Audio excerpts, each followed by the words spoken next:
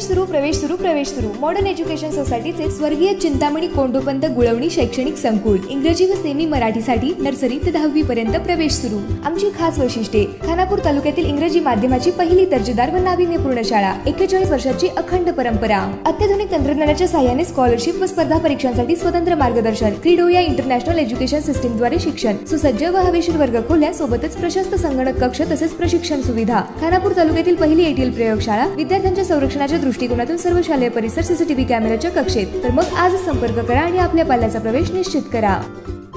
शासनाने वित्त आयोगातील जिल्हा परिषद व पंचायत समित्यांना प्रत्येकी 10% निधी देण्याचा निर्णय घेतला आहे, परंतु यावर्षी पहिल्याच टप्प्यात सुमारे 10 कोटी रुपये प्राप्त झाल्यामुळे जिल्हा परिषदेचे माजी अध्यक्ष संग्रामसिंह देशमुख यांच्या प्रयत्नांना अखेर यश आले।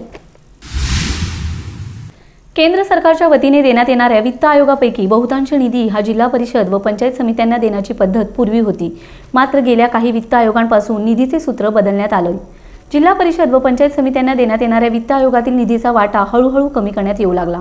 14व्या वित्त आयोगात तर 1 रुपया जिल्हा परिषद पंचायत समित्यांना दिला गेला नाही, त्यामुळे मोठ्या लोकसंख्येच्या भागातून निवडून येणाऱ्या सदस्यांना विकास कामांमध्ये बंधने आली। जिल्हा परिषद सदस्य होण्यापेक्षा सरपंच झालेलं बरं अशी अवस्था झाली। ही बाब जिल्हा परिषदेचे अध्यक्ष झाल्यानंतर संग्रामसिंह देशमुख यांच्या लक्षात आली। ग्रामपंचायतीबरोबरच जिल्हा परिषद व पंचायत समित्यांनाही निधी मिळावा अशी मागणी होऊ लागली।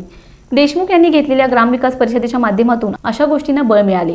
वित्त आयोगाचा निधी देताना त्यापैकी किमान काही निधी जिल्हा परिषद व पंचायत समित्यांना देण्यात यावा अशी मागणी जिल्हा परिषद अध्यक्ष म्हणून संग्रामसिंह देशमुख यांनी केली।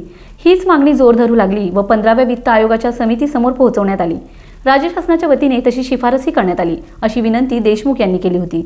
अखेर 15व्या वित्त आयोगाचा निधी वितरित करताना जिल्हा परिषद पंचायत समित्यांनीही वित्त आयोगाचा निधी पुन्हा सुरू झाला आहे।